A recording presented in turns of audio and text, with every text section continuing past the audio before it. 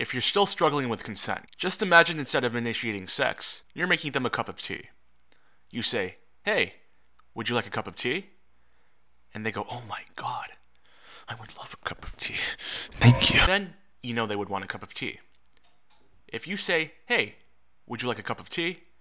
And they're like, "No thanks, I'm lactose intolerant." Then you go, "Wait, what?" If you say, "Hey, would you like a cup of tea?" And they're like, I don't like tea. I prefer Fiji water." Then you know they're a pretentious asshole and you can just kick them out of your house. If you say, "Hey, would you like a cup of tea?" And they're like, I'm feeling more like a standard drink. And you go, "Oh, you bet I can pour you one." Yeah, buddy.